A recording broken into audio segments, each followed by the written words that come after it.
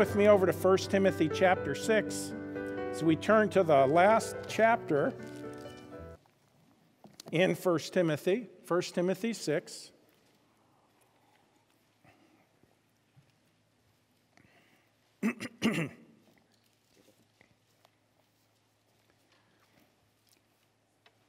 One of the challenges I have each week is coming up with a title for my message. What I do is I study the text, I prepare and so forth, and then as time goes on, I'm ever aware, okay, you have to have a title this week, so what are you going to come up with? So that usually changes as the week goes on. The original name of this message was Educated Beyond Their Intelligence. But I decided there's more to the text than just that, although it's there. And I would have loved to leave it there, but that's my old nature probably. So I decided to use the title, The Outworking of Our Faith. A good, true to the text, but somewhat generic title. Nevertheless, I think it is a true one. In 1 Timothy chapter 6, we continue on here. Chapter 6 is a continuation of chapter 5, obviously, with important but distinct instructions. Now, let me say this. Important to understand this if you're new to Christianity, if you're new to the Bible. Remember, there are no real numbered chapter divisions in the Bible, nor are there actual verse numbers.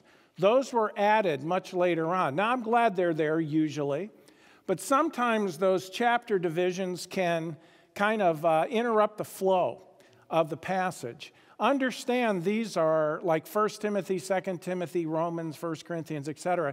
These were letters written to churches. Okay, Paul didn't write them. He says, okay, now, chapter 1, verse 1. That's not the way it was. It was a letter, and if you notice the beginning of them and the end of them, it's very obvious that that was what they were, or what they are letters. So chapter 6 is a continuation of chapter 5 with some distinctions.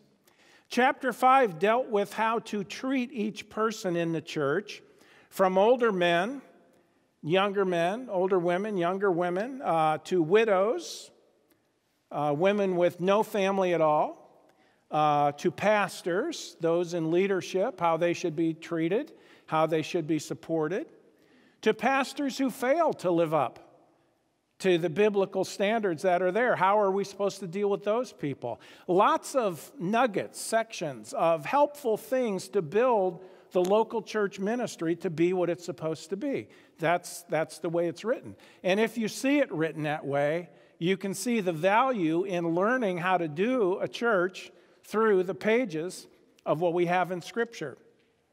And so that's very, very important. Now, I find it fascinating that a book that was written and compiled over 1,500 years, think about that, speaks to us about specifics that we are facing in the days in which we live. See, folks, Christianity is not meant to be simply a bunch of facts in a book that we learn. Okay? It's not like learning English grammar.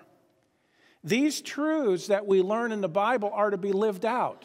There's a reason God gave them to us. Okay, and listen, I believe in reading the Bible through in a year or 2 years or 3 years or whatever, or if you don't like to do it that way, just being in the Word of God every day. We should be in the Word of God every day. But it's not just a check mark on our to-do list.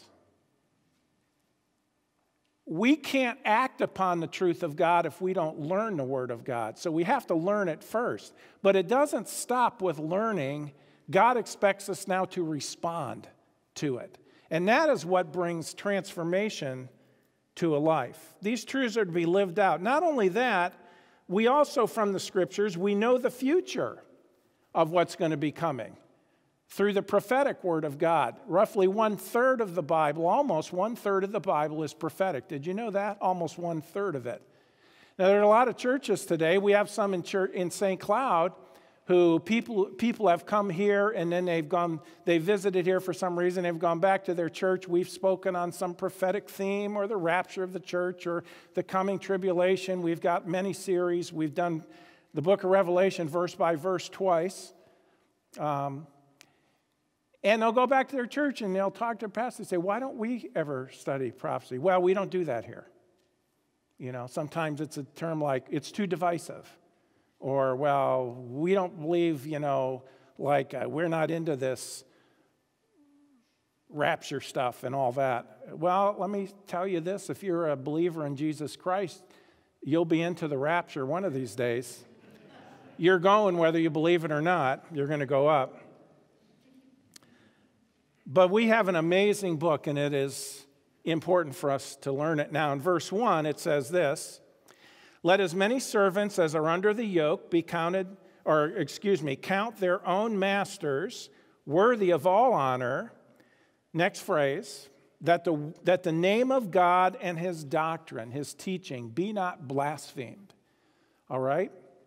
Now, I'll get back to that, but that's an important line to remember. You might want to underline that. All right? We're going to go through, and again, we've got 6 things in the text that we're covering today to touch on, so let's go through it. The first one we see in verse 1, God has ordained that the servant is to honor and be obedient to his master. Now, the instruction here in chapter 6 is for the slave who is a believer. Slavery was all over the world at the time that Paul wrote this. Slavery was also an accepted part of society when Paul wrote this. He's not addressing this to address the whole issue of is it right, is it wrong, or whatever. No, this is the way life was. And there were believers in Jesus Christ who were owned by people, owned by, quote unquote, okay, you understand what I'm saying. And what was their responsibility to the one who, quote unquote, owned them, or the one that they worked for? Well, this is an issue of submission to authority, and we covered that in detail when we were in Ephesians chapter 6. Verse 1 here is speaking of the believing slave who had an unbelieving master. Now, let me say this. There was certainly slavery and abusive slavery and treachery and misery at the time, but not all setups were that way. There were masters who treated their slaves properly, kindly, as a matter of fact. As a matter of fact, some slaves, even when they were able to go free, they decided, I don't want to go free. I love my master, and they would be called a bond slave, and they would actually take their ear and put them on a block of wood, and they would take an awl, and they would hammer it through, okay? And basically, it was a mark of ownership. That slave willingly said, I want to be owned by my master. I love my master. Okay? Isn't that interesting? By the way, when the Bible talks about Paul, a servant of Jesus Christ, that's that word. That's that word. A love slave, okay? Now, again, we have to understand it. We're not talking about, when we talk about the cruelties of the slavery in past centuries, we're not talking about that. We are talking about Bible here. Now, while we do not have this arrangement in America today, as far as we know, and if it's there, it's illegal as far as an abusive slavery situation. While we do not have this arrangement in America, it is better to see this for us today as an employee-employer relationship. Okay? Take the principles and apply it to the employee-employer relationship. Nevertheless, the instructions are a far cry from what do we do today when you work for a boss and you don't like the way he treats you. Well, nowadays, what we think is, okay, the answer to that is to go on strike. Let's everybody mount a rebellion towards the boss. Okay, well, that is not, by the way, can I be so bold as to say today, that is not God's way of solving the issue? It is not God's way. You don't see that anywhere in Scripture. Ephesians chapter 6, and I'll just read that passage from Ephesians. It says in verse 5, "Servants, be obedient to them that are your masters, according to the flesh, not with fear and trembling, and singleness of your heart as unto, but in singleness of your heart as unto Christ, not with eye service as men pleasers, but as the servants of Christ, doing the will of God from the heart, with good will doing service as to the Lord and not unto men." So if you work for somebody, work for them for Christ. In other words, they're not perfect. You know they're not perfect. They know you're not perfect, even though you may think you are. But none of us are perfect. And therefore, all that we do as Christians is to be done to the glory of God. And if I am doing my job, not so much for my boss, but for my Lord in heaven, my Father, that makes all the difference in the world. And that'll bring a consistency and a stability and a quality to the job that I do. I do what I do for Jesus. I don't do it if my employer I don't do it because my employer just gave me a raise. Okay? Verse 2, back to 1 Timothy 6, verse 2. "And they that have believing masters," in other words, your master who's over you as a slave back then, he's a believer. Now, get the picture. First, he addresses slaves or servants who are believers who work for whoever, their masters. Now he addresses those, and I just find this kind of stuff fascinating. Now he addresses those who are working for believing masters. In other words, you as a slave, you're a believer, but your master, your boss, is also a believer. You might say, why would it address that? Well, it's important, folks, because God is looking for biblical consistency in our lives. And in verse 2 it says, "And they that have believing masters, let them not despise them, because they are brethren, but rather do them service, because they are faithful and beloved partakers of the benefit. These things teach and exhort." Evidently, there must have been some sort of, I would imagine, friction going on, some sort of conflict between believing masters who had slaves who were believers. And so there might have been some tension. Now, Timothy, we believe, was the pastor of the church at Ephesus. And so this may have been going on in the Ephesian body. All right? So we see our first point was this: God has ordained that the servant is to honor and be obedient to his master. But secondly, those who work for a believer should be sure to render faithful service. You see that in verse 2. Let me say it again. Those who work for a believer should be sure to render faithful service. Can I mention this? Particularly if you work for a believer who's part of your local church. Now we're getting a little bit of issue can come up in this. Now, why is this important? Well, because listen, they are part of the family of God and share in the fellowship and blessings of the family of God, just like you do. See, there may be the employer-employee relationship, master-slave, whatever you want to put, but when it all comes down to it, if we have trusted Jesus Christ as Savior, we are all the children of God. And we're brothers and sisters in Christ. Now, I find it interesting that as we went from doctrinal issues in chapter 4 and we turned the page into chapter 5, do you remember? Okay, here's how you treat older men, here's how you treat older women, et cetera, et cetera. This is just a continuation of that. How we treat each other in the body. Hold your place here and turn with me to Galatians chapter 3. Galatians chapter 3. Can I mention to this, folks? And the Bible could not be more clear.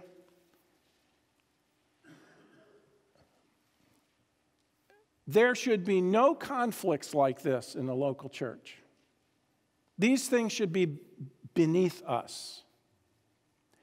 What there should be in the local church, there should be such love and harmony for one another to where when unbelievers walk in, they're blown away by an atmosphere of love and caring. Did not Jesus say, they'll know you're my disciples by the love that you have one for another?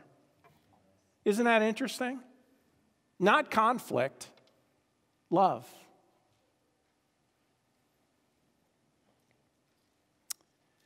Galatians chapter 3 tells us this. It says, for you are all the children of God. How? By faith in Christ Jesus. Not by religion, not by denomination, by faith in Christ Jesus. For as many of you as have been baptized into Christ have put on Christ. Now, this is not talking about water baptism. This is talking about becoming part of the body of Christ, being baptized into the body of Christ, the moment you put your faith in Christ. Verse 28, watch this now. There is neither Jew nor Greek. There is neither, cross-reference 1 Timothy 6, 1 and 2. There is neither bond nor free. There is neither male nor female. True biblical equality. For ye are all one in Christ Jesus. So if that is true, then why should there be conflict? Well, there really shouldn't be if we are putting others before ourselves, if we're loving one another as God's word tells us to. You see, while positionally we are all the same in Christ, it is not the same on a practical or even vocational basis. We are still under authority to those God has put over us, and we need to respect those principles and obey those principles and live the godly Christian life within that application, okay? Now, I find it interesting, going back to 1 Timothy 6, verse 2. This is fascinating, and I remember the first time I saw this in life. And then later I read it in the Bible and I thought, I remember seeing this problem before. Well, here it is. 1 Timothy 6. See, here's what was going on in verse 2. You notice, and they that have believing masters, let them not despise them because they are brethren, but rather do them service. In other words, don't look at them with disdain. If you work for a believer and that believer, you're employed by them, and that believer wants you to do something, maybe it's something you don't want to do, how do you view that person? Do you have negative feelings towards them? Do you go complain to other people about them? God says don't. Why? Well, do them service, do what you're supposed to do, because they are faithful and beloved partakers of the benefit. These things teach and exhort. Some believers, and here's what happens today at times, folks. Some believers think that if they work for another believer, they can do less and take advantage and even loaf at times because, hey, after all, we're brothers and sisters in Christ. God says no. No. He's a Christian. He's an understanding man. Okay? Let's say you're calling in sick all the time and you're really not, but you just want to have some extra time to do this or that. And then your boss, who's a believer, has you come in and say, hey, I'm concerned about this or that. And you get kind of offended and agitated by it. Well, you know what? We're brothers and sisters in Christ. They ought to know better. Well, I'm offended that they would think, wait a minute. They didn't do the wrong thing. You did. That shouldn't be going on. Let me ask you this. Would you do that to an unbeliever? Let me put it another way. Would you try that with an unbelieving boss? Probably not. But they're believers. Oh, they're gracious. They're merciful. They'll understand. Folks, we are never to cut corners or slough off. We are never to waste time. When we waste time where we work, we are stealing from them. They did not hire us for us to waste time, even if they're a fellow believer and even if we go to the same church. Galatians 6, look at it with me. Galatians 6 and verse 10.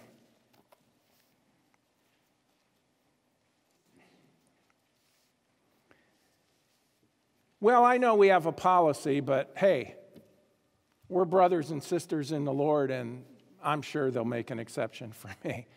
Do you understand how difficult that makes it on the employer when people come with special favors because you're in the same church or because you're in the body together? Let's not do that. Let's not do that. Okay? Don't put them in that predicament. Galatians 6:10, as we have therefore opportunity, let us do good unto all men, especially unto them who are of the household of faith. Let's do good unto all. If we have opportunity, let us do good to everybody, especially those who are our brothers and sisters in Christ. Let me give you a principle here, all right? Believers should outwork unbelievers. Okay? Believers should outwork unbelievers. When we fail to live as we should as believers, it causes unbelievers to doubt the reality of our God and the truth of His Word. And as a result of that, you know what they do? They speak against God and against the Word of God. We say we're believers. We say we're Christians, okay? Well, the world understands in their mind how Christians should live. Did you know that? By the way, that's one of the things that frustrates them the most. Okay, you've made it clear you're a Christian. You're trying to get me to be saved or to accept Jesus or to believe the Bible and all of this. But hey, when I look at your life, I don't see anything different there than what I have in mine. And in their mind, it's a bunch of hypocritical, phony baloney. That's the way they think. And they get turned off. And I get it. That's not the answer, but I get it. Yeah, they're turned off. But folks, can I put it this way? Our responsibility is to get them turned on. To receive Christ, to see the reality of the Word of God and the God of the Word in our lives and how we live and what we say, both our talk and our walk, both of them. If I talk about how much I love the Lord and how great He is and what a Savior He is and how He's my answer and my everything and all this, and if I don't live like that, if I'm always saying that and I don't live that way, people are going to look at me and say, they're weirdos. They're religious fanatics. I don't want to have any part of this. Okay? Now let's take that and let's back it up and let's bring it back to our context here. The importance of us being the best we can be at our jobs. I can remember when I worked at Public Supermarket, when I went to Florida Bible College, somewhere during the first year, I transferred to Publix. I was working at another grocery store. I transferred to Publix. And I started working there. And when I went to apply at this one, it was the closest public supermarket to the college, they weren't too keen on hiring another Florida Bible College student. Now, that's bad news. I can think of one girl in particular who was a student. Now, I don't know if she graduated or not, but when I got there, boy, she was kind of the talk. She had an attitude, and she was just not godly at all in the way she conducted herself, and she was a problem. She was a problem with the lost employees, okay? And they weren't too keen about hiring another one, but for whatever reason, I'll take it, it was God's will. He allowed me to get a job there, and then they hired a few more of us. And I can remember at times talking to my fellow FBC student employees and saying, guys, this is our mission field. God's given this place the mission field. We need to be sure that we are living godly testimonies, that we're doing the best we can and be faithful with the gospel, but they need to see reality. They don't have a good view of us. We need to get that turned around. Well, in time, it did turn around. As a matter of fact, a couple years down the road, they'd gotten another manager in. Long story short, he ended up trusting Christ as Savior. But it was because of the influence of the positive influence of the Florida Bible College students at that place of employment. What am I saying? Folks, here's what I'm saying. We should outwork unbelievers. And let me get radical here today. If you work for an employer and let's say now I know this isn't usually the case, but maybe it is, depending on the job you do, you run out of work one day.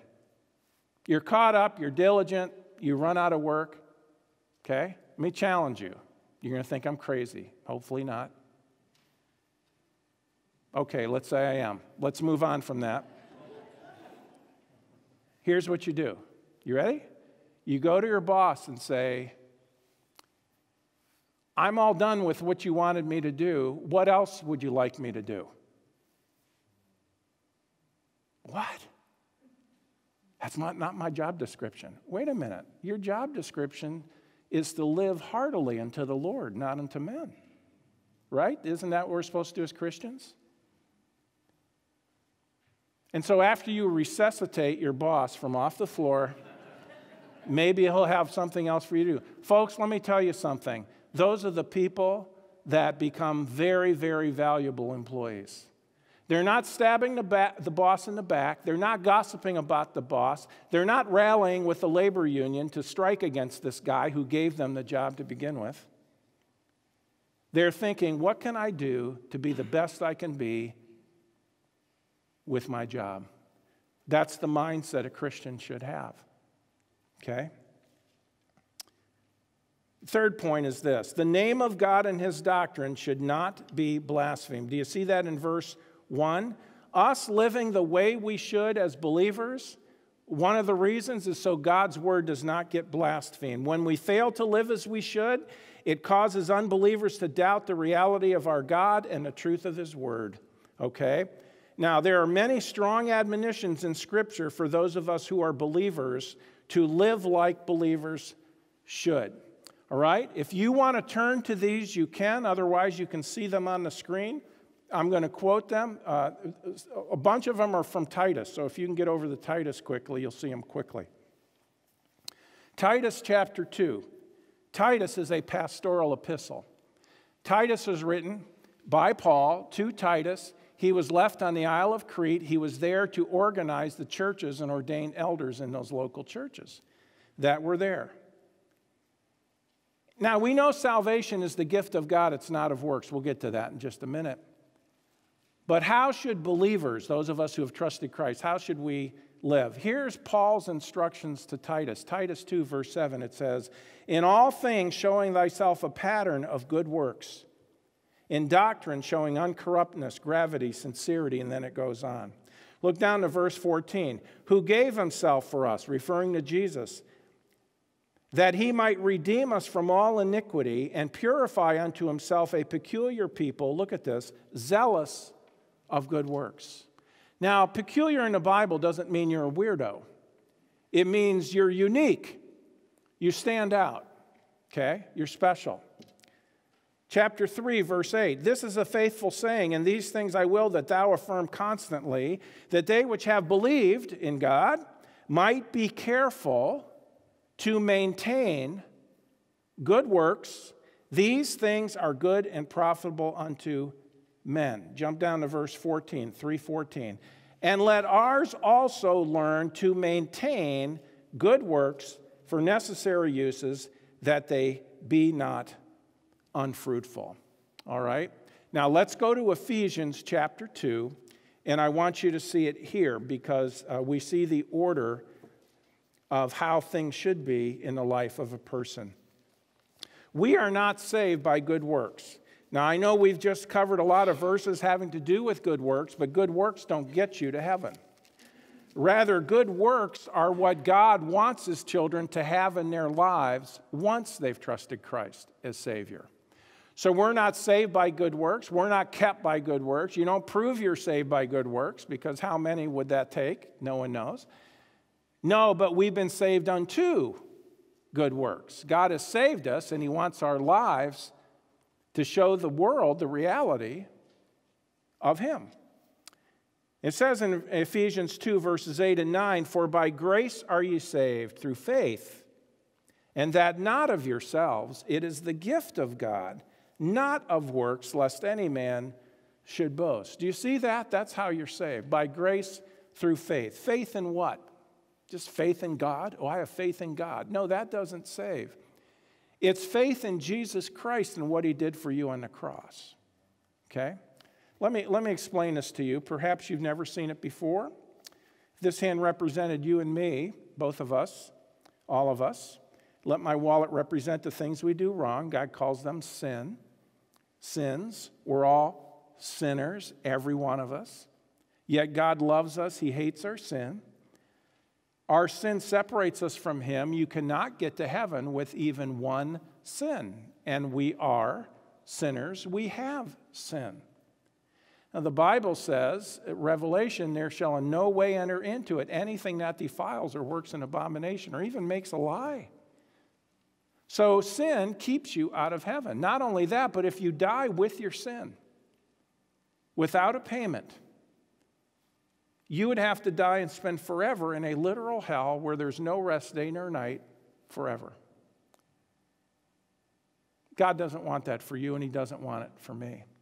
Now, religion gets it mixed up. They say, okay, you've got to have good works to go to heaven. No, good works won't save you. If we're sinners, the problem is the sin has to be gone. Do we get that? If we're sinners, no amount of good works will pay for sin. Death is the only payment for sin, the wages of sin being death. If the pages of my Bible were a whole lifetime of good works, you can put those there. Well, look what all the things I've done. Wait a minute. The sin's still there. Good works don't take it away. Death is the only payment for sin. If we die to pay for our sin, we'll be suffering for it forever in hell.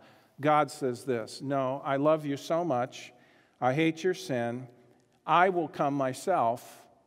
I will send my Son, God the Son, Jesus Christ, to come and be your payment. And that is exactly what God did. This hand representing Jesus Christ, you notice He had no sin of His own because He's God. Came to earth, lived a perfect life. When He went to the cross, the sin of your entire life, past, present, and future, Jesus took it upon Himself, and He made the payment so you don't have to make the payment. He did it for you. If He paid for all of it, how much is left? Nothing. He was buried, He came back from the dead, and He says, if you will put your faith in Him, if you'll believe in Him that He did that for you, He will give you, the moment you do that, everlasting life. Everlasting. Wait a minute. All I have to do is believe in Him that He did that for me? Yes, that's it. That's what the Bible says. You notice it says in verse 8, for by grace are you saved through faith, and that not of yourselves. It is the gift of God. See, it's a gift. You can't earn it. If you could earn it by good works, it wouldn't be a gift. You'd have to earn it. No, it's a gift. Verse 9, it's not of works, not of works, not of works, not of works, lest any man should boast. It's funny, you show some people these verses, and they'll look at it, and they'll say, well, that's not what it means. Okay, you tell me what it means. Well, all I know is that's not what it means. The blindness. For by grace are you saved. Grace is God's unmerited kindness towards us. For by grace are you saved through faith. Faith is believing. Okay. Believing what? You're believing in Jesus Christ that He's paid for all your sins. And when you do, He gives you everlasting life. That's what verses 8 and 9 is talking about. Now, verse 10, it says, for we are His workmanship. It's an interesting word, workmanship. The thing that is made. It's like somebody creating a rug or a quilt is the idea. Poema is the word. The product, the thing that is made. For we are his workmanship, created in Christ Jesus unto, not by, but unto good works, which God hath before ordained that we, notice the next word, should walk in them. It doesn't say we will walk in them. It doesn't say we must walk in them. It says we should walk in them. Why? Because should is the only thing that would go along with the fact that salvation's a gift. If I have to do it, then it's not a gift, it's a contract. Okay? If I will do it, how many is enough to prove that I do it? And what happens if you have opportunity and you miss the opportunity? That's a sin, according to James. No, we should do it. And so the Christian should live a godly life. Now let's go back to 1 Timothy 6. And it says in verse 3, and this is where this kind of turns the corner here, which will bring us to our fourth point today, and it is this. It's a warning about false teachers. Don't you find it fascinating as we study the Bible verse by verse how many passages and books deal with false doctrine and false teachers? How often do you hear that? You hardly ever hear that. Preachers are afraid to say that because they're quote unquote being negative, or when people can't find the right word, they say he's a legalist. These people are just like the left. They can't win an argument, so they call you names. No. The Bible tells us there are false teachers. There were false teachers then. There are false teachers today. 1 Timothy 6:3. If any man teach otherwise, what do you mean? Contrary to what I've been saying, Paul is saying, and consent not to wholesome words, even the words of our Lord Jesus Christ, and to the doctrine, which is according to godliness, teaching that leads to godlikeness, literally, us becoming godly. If any man teach otherwise, and consent not to wholesome words, even the words of our Lord Jesus Christ, and to the doctrine which is according to godliness, I look at the next few verses and I'm saying, yeah, you know what? There was a scrappy side to the Apostle Paul. Under inspiration, he says, if anybody doesn't agree with what I've been telling you, because what he was telling us is inspired of God, he says if they disagree, he's proud, doesn't know anything, but doting about questions and strifes of word, whereof cometh envy, strife, railings, evil surmising, perverse disputings of men of corrupt minds, and destitute of the truth. They don't have the truth. Supposing that gain is godliness, from such withdraw thyself. Now let's unpack this a little bit. If anyone teaches contrary to the word of God, contrary to what we've been seeing, he's proud. We know what that means. He doesn't know anything. He's an ignoramus. They may think they know, but they really don't know. Doting about questions. Isn't that interesting? Okay. You notice here the warning about false teachers. Notice that those who teach contrary to the scriptures are simply put, they're ignorant and they don't know anything. That's what Paul says. They're ignorant. As time goes on, folks, and the internet continues to grow and grow and grow, and more people are posting videos up on the internet, you better be careful who you're watching and who you're listening to. Okay? Get back to the Word. Get back to the Word. Now, what Paul says about them in verse 4, it sounds rude unless it's true. And it is true. Think about it. If they're teaching contrary to the Bible, they're arguing with God himself. What arrogance. No wonder he says they're proud. Don't put question marks where God puts periods. The wise man adjusts himself to the Bible. The foolish man adjusts the Bible to himself. By the way, that's why you have to keep having another translation after another translation after another translation. Okay? Well, how can we make this to where it becomes popular? Not to mention there's plenty of money involved in this. Okay, verse 4 again. Doting about questions. They are obsessed or infected. Doting about questions and strifes of word. They're obsessed or infected with questions, and they're trying to show how smart they are. Have you ever run into one? They're full of information, but are greatly lacking godly action. Now, people on the internet can master this because they can learn how to produce and post things, but you have no idea how they're living their life. You have no idea. Well, I just leave that up to God. Well, I don't think we have a choice on that, do you? But you see, folks, that's one of the protections and the beauties and the safety net features of the local church. We have accountability here. We have accountability.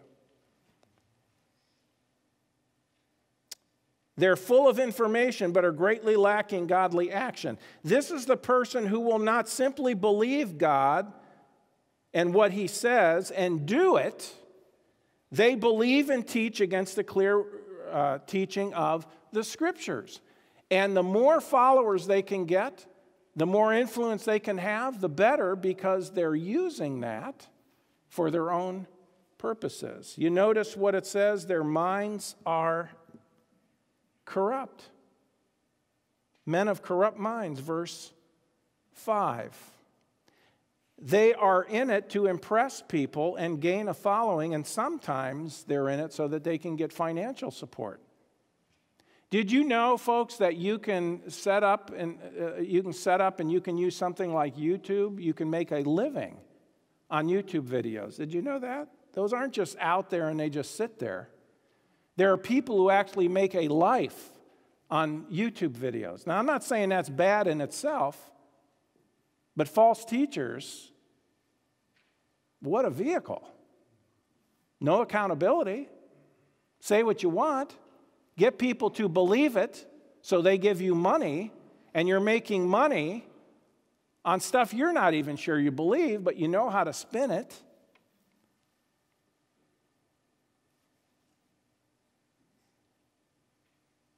I know, maybe somebody's saying, well, you're just the ray of sunshine, aren't you?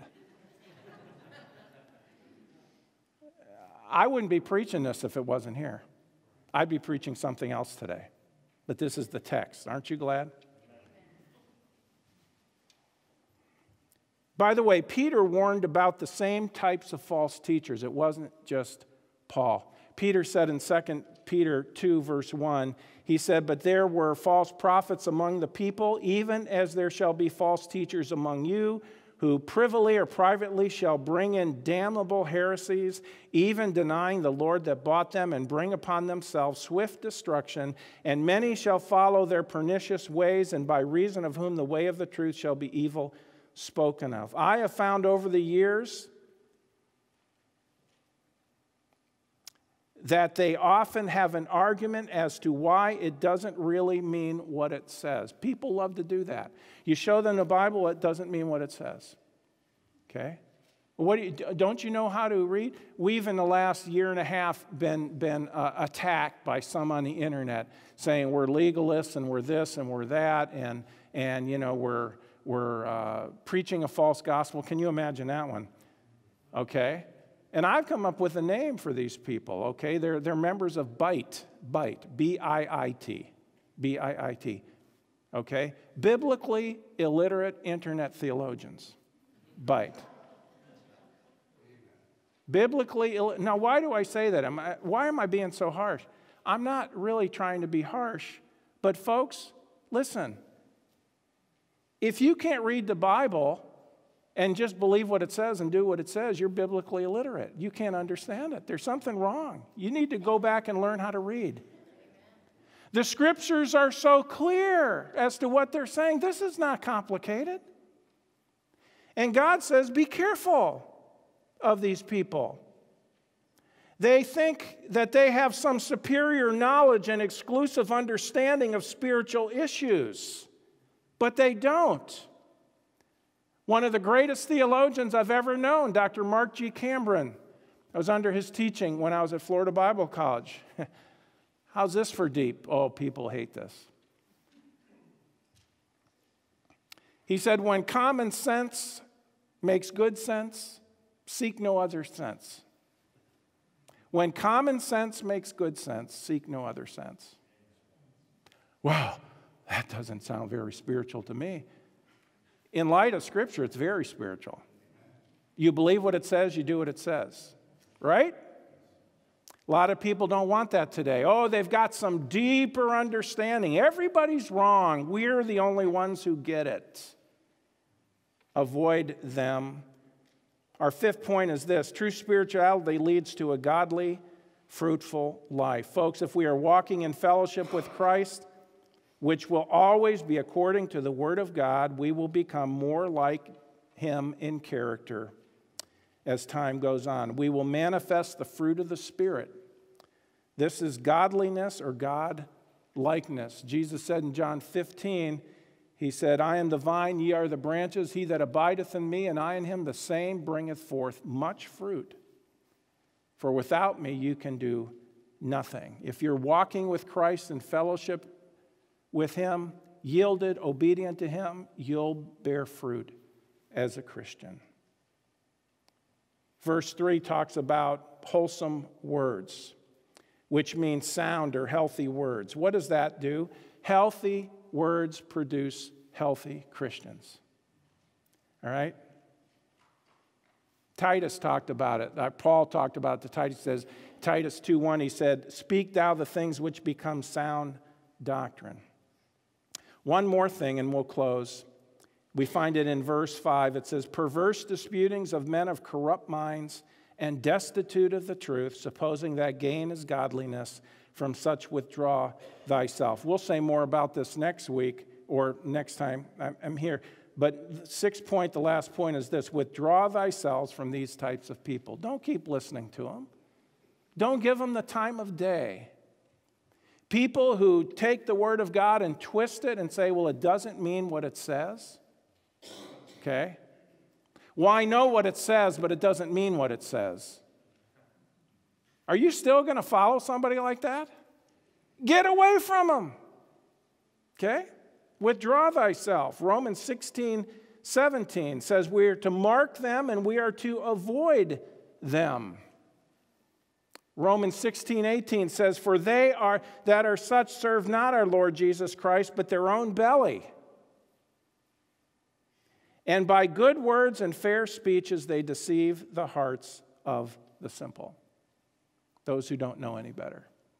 There are deceivers roaming the planet today, folks. Be careful of them. Be careful of them. Now listen, good people can get off as well. People who are once sound and then they get off doctrinally. We've been covering, haven't we, in the last few, our loyalty is where? Number one, it's to the Word of God. It's where it needs to be. That not only keeps us from getting off track, it also keeps us from getting twisted as a church and distorted as a church. It's always Christ in the Word of God. Always Christ in the Word of God. Okay? Let me close with this in John chapter 3, verse 36. Perhaps you're here today and you've never trusted in Jesus Christ as your Savior. What does God say?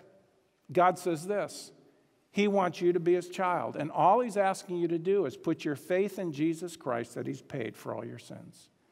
You're trusting in Him to save you. You're trusting in Him as your Savior. John 3:36. He that believeth on the Son hath everlasting life, and he that believeth not the Son of God shall not see life, but the wrath of God abides on him. What does a person have to do to end up being separated from God for all eternity? Nothing. Nothing.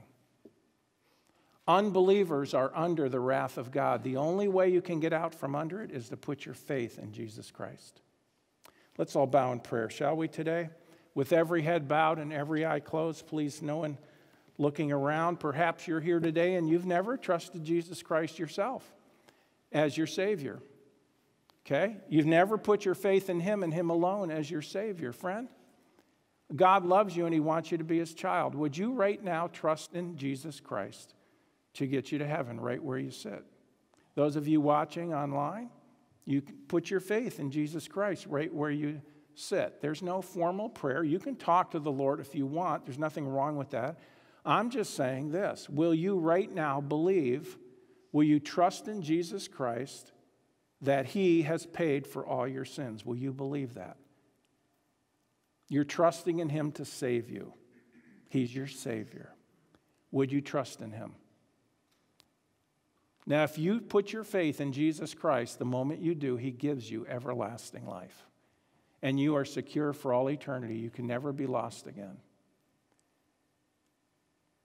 Now, if you're here today and first time you've understood it is today, could I pray for you? I won't embarrass you in any way, and you don't have to do this, but I'd like to pray for you if you just slip up your hand. And in that, you're indicating to me that you understood it today, and today you trusted Christ as Savior. Raising your hand won't get you to heaven. That's just for prayer. And I won't embarrass you, but with heads bowed and eyes closed, is there anyone who could say, yes, today I understood this. Today I trusted Christ as my Savior. Would you pray for me? Is there anyone? Would you pray for me? Today I trusted Christ. Would you pray for me? Father, we thank you for your word, and we thank you for your wonderful truth. Lord, these are very important days in which we live, very serious days. There's much apostasy going on. There's much rebellion to your word. I pray that we as believers would be humble, obedient, sweet people, that we would walk in love as you have loved us. But yet, Father, we would be, as one man described Paul, a tender-hearted, compassionate soul winner who's unbending on theology. Yes, Lord, that's what you'd have for all of us to be. Tender-hearted, compassionate, but unbending on your truth. Help us, Father, to be that. And we pray these things in Jesus' name. Amen. Well, friends, that concludes this edition of Voice of Assurance.